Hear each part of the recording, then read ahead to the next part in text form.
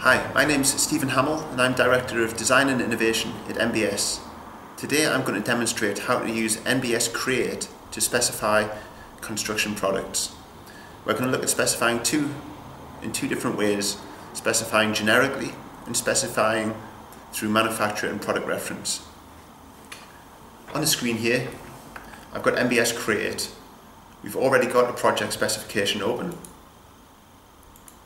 So you see we've specified windows and some sanitary ware, doors, floor covering. On the right hand side of the screen we have the NBS technical guidance, and at the bottom left you have the NBS library. In parallel with the NBS technical guidance you also have NBS Plus. NBS Plus is a library of manufacturers from the construction industry with around 20,000 product clauses. You can use it as a library just to browse. So if I wanted to see manufacturers beginning with S, I can sort of scan down and look at manufacturers I may be interested in and just click one of those and you get an overview page that has contact details, a little bit about what the manufacturer does, and then items such as BIM objects, product catalogues and specification clauses. We're going to come back to these specification clauses later on because this is what's classed as the NBS Plus service within the specification process. So what I'm going to do is add a new system to the specification, a wall. And around this wall what we're going to do is look at the various ways of specifying manufactured products. So I search for wall and let's have a little scan down and I'll go for an external wall. So external multiple leaf wall above damp-proof course. And I right click and add this system to my job. So what I'm going to do now is come and open the wall in the editor and make some specification decisions. At the top of the editor you can see you get an overview of the entire system. So all of the different products that come together to form the system external multiple leaf wall. So you have things such as the DPC sealer, masonry units, and as you click on one of these options, on the right hand side the technical guidance synchronizes, and this is where you get the pages and pages of expert guidance from NBS and links to other industry sources such as BSI standards, BRE. Where you've got to make a specification decision, you can click on the drop down value and I'm going to come down here and pick manufacturer stone block. Let's add 2 or 3 products, so I'm going to specify mortar as well.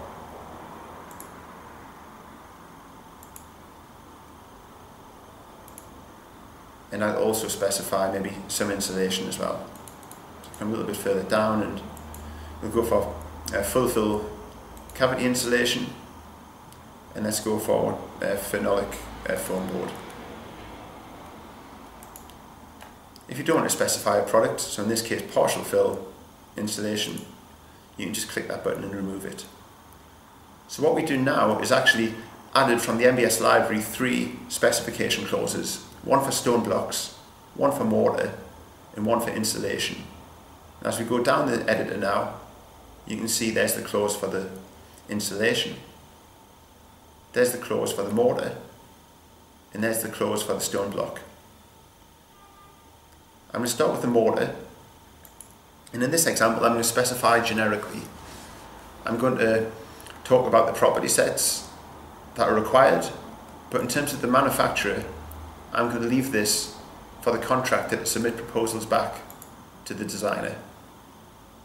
So every single one of the product clauses in NBS comes with this manufacturer keyword where you can pick a manufacturer or tell the contractor to make a decision themselves or submit proposals back to the designer. So click OK, and what I can now do is specify this mortar product generically, so to a particular British standard. I can pick a particular mortar type and then specify things such as mix, admixture, colour. So let's go for 2.5 and and maybe go for a sort of natural colour on the mortar. You can also free type in here, so let's go for not required in that property set. And you can see I've quite quickly built up a specification clause which describes my requirements in terms of mortar, but leaves the manufacturer decision down to the contractor to submit proposals back. If I go to the stone blocks, I may have done lots of these walls on previous jobs and know that a particular manufacturer's product really meets the need in terms of the aesthetics and quality that I want from the stone blocks on the outside of the wall. So this time I know the manufacturer, so when I click the drop down value, I'm not going to leave this choice for the contractor, but I've got a good relationship with Bradstone, I know their products well, I'm going to click to specify Bradstone, and what the software now does is it replaces what's underneath the manufacturer keyword with a product reference. And what's inside this product reference in terms of drop downs are all of the products that are relevant to manufacture stone blocks from that particular manufacturer. So we've got about 600 manufacturers, of which 4 or 5 made stone blocks, and then Bradstone maybe have 200, 300 products, of which 5 of these are relevant to stone blocks. I know exactly which product I want. I'm going to specify it early in the job. This is exactly what I like. And when I click this, it removes the generic decisions from the spec and replaces those with the specification decisions that are relevant to that particular manufacturer product. So I've got a picture, I can click for a larger picture. And if I come down this page, there's a sort of wealth of technical information about that particular manufacturer product. You've got things such as the catalogues, CPD training options, all of the different standard features, so what size the blocks come in, what the density is, compressive strength, thermal conductivity, if you have to maybe do some U-value calculations, sound reduction for acoustic calculations. So all that information, high quality, well-structured technical information is at your fingertips, but the actual specification decision here is now inside the project spec. So when I come down to the construction option, I can choose this, and this is what the NBS technical team have developed, talking to the manufacturers, the experts at the manufacturers, technical team. Shades, you can see the different colours that are available. So I can very quickly, very accurately specify a manufacturer's product using the NBS Plus service. Okay, I'm going to go to the third product now, the insulation. In this example, I don't know exactly which manufacturer I'd like to choose. So what I can do is browse the information on the right hand side. So let's have a look at the Kingspan insulation cavity board. It's the same principle as the Bradstone example previously. You can look at the image, you can read about the technical information. So I want to have sort of low environmental impact on this project, and I can see that the Kingspan cavity board achieves BRE rating of A+. I can go down to its standard features, look at things like thermal conductivity, fire performance, the different classes against the British standards, third-party approvals, and I can browse different manufacturers, different products to find the one that's right for that particular project. So I decide I'd like to have the Kingspan insulation product. You can click the add from the right hand side or follow the same process again, where you just come on the drop down values and it leads you through the product selection. So extremely easily, I've now gone and specified a natural stone block from Bradstone and full cavity insulation from Kingspan.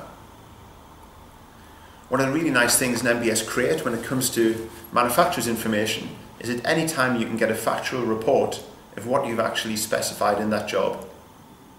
So let's say I close down the wall system, I come down to reports, so review reports, and I can click the manufacturer button here. And because NBS Create works with objects in a relational database, at a click of a button you can get a report on all of the manufacturers that have been specified. So there we can see our sort of stone block that we specified from Pradstone. You can go further down, you see the Kingspan insulation, there's a door set from Leader Flush, a particular window system from Profile 22. It's quite nice here, you can see the sanitary where we specified many products from the same manufacturer, Vitra. It groups them.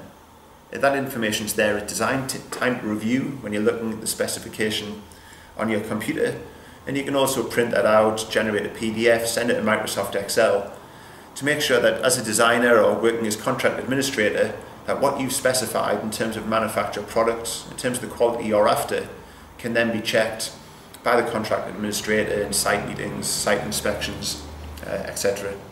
That can also be used by the contractor when it comes to sort of feeding into their sort of purchasing tools and knowing what products they've got to purchase. NBS Create works through the timeline, so you can start by writing outline spec, performance spec, generic full, and that information can then get passed sort of through the project timeline.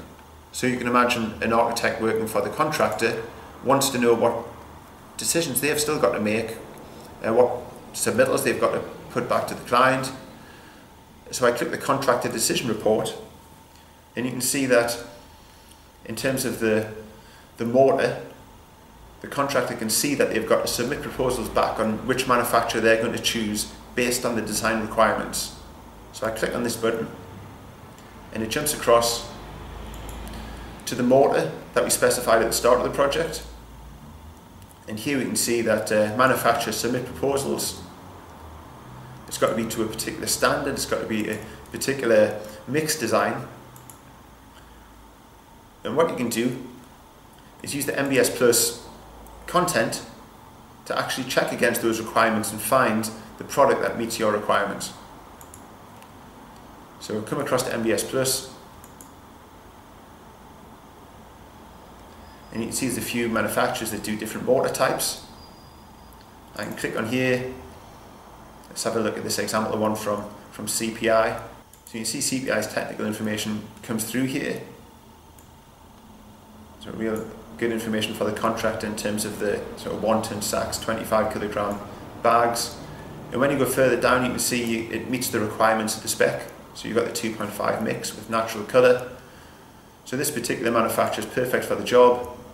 And just like you had previously, you can add it from the right hand side, or come down and pick the actual manufacturer,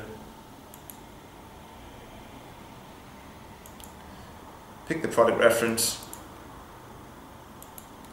and you can see that the generic decision has now been replaced with the proprietary spec. And in this wall system, our 3 manufacturer products are now the actual products. It's a sort of as-built record of what's gone in the building. In terms of NBS publishing options, again, you can send this out to a PDF or an Excel spreadsheet. And we also have options for exporting to sort of BIM formats such as COBie. So I can come to the printed output here and export this to COBie format, and you get all the manufacturer products coming through into your sort of CSV file, which you can get imported into the COBie data set, giving the key property sets, the manufacturer name, the contact details. So that concludes the presentation on specifying manufacturer products using NBS Create. Thank you very much for your time.